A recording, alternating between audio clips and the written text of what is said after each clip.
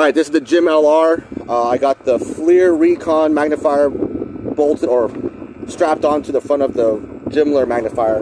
I'm on wide field of view, so I'm going to go narrow.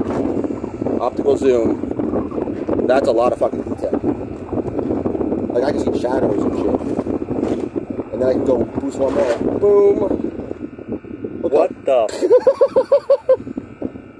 That is amazing. Everything, and a mile away.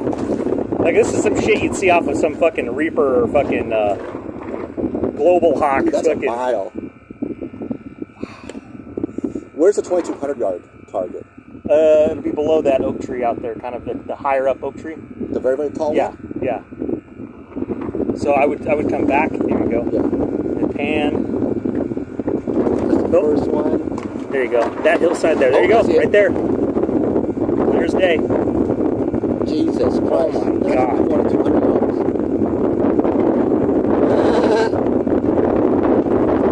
If it wasn't so windy, that would be way more stable too. Well, I'm holding on to it, so it's partially me. No, I know, but when you were even touching it, it was the wind's causing that micro movement.